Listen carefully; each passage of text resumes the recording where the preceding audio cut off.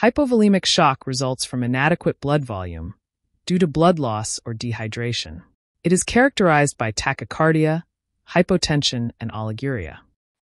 Cardiogenic shock is caused by cardiac dysfunction, typically due to myocardial infarction or cardiomyopathy. It features signs of cardiac failure, such as lung edema and decreased cardiac output.